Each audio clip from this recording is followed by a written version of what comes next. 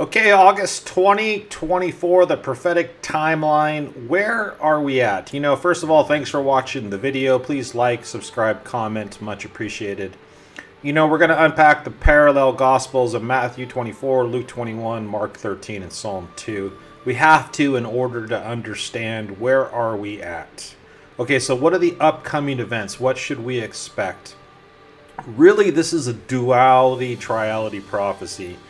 Jesus speaks for the current audience, that's the disciples, the audience right now for you and I, and the tribulation saints as well, or the people inside the tribulation. So when you get into Matthew 24, really what we want to understand is there's going to be three same threads here throughout Matthew 24, Luke 21, and Mark 13. The same threads that you see here are going to be about this globalism of the entirety of the church and any God-fearing Jews as well. When they're bringing that group up to your local magistrates, your assembly, your state, your national level, and wherever you might be in the country, when they're bringing you in front, that's the people that they're blaming now. They're going to want to bring that group up and say, you're the fault, you're the ones. And in Psalm 2, that's the Geneva version, we see here that it's anyone that's against Christ, the followers. Okay, so that's the part here. They're looking to blame, and it has to come back to they're holding dear to the Bible. They're holding dear to what God says. Now they're going to come after that group. So what we do know so far is that has not happened yet. And so really what this video is about is that must happen before the rapture.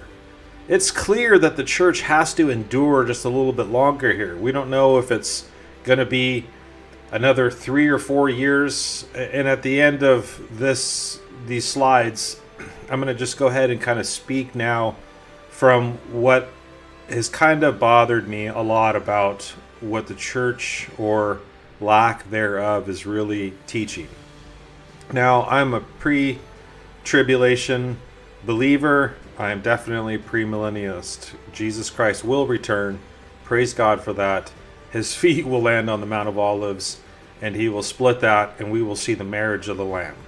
It's kind of scary to me to think that a lot of our seminaries don't teach this. I'm currently in it.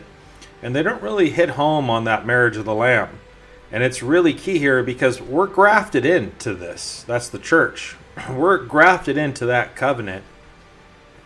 And that covenant is really wanting Israel to finally repent and cry out Jesus as the Messiah, which they will do at the end of the tribulation. So what we want to understand is, hey, where are we at right now in August 2024? What more do we have to endure prior to this rapture? And I think we get ahead of ourselves if we're just saying, hey, it is at any moment. But at the same time, it's also clear that we're going to see this group of people that are really going to be, I like to say, that remnant group that have hung on. They haven't done several things. They haven't compromised. They're really standing fast to what it is and trusting God. They're still spreading the gospel, the truth. They're holding dear to the principles of the Bible.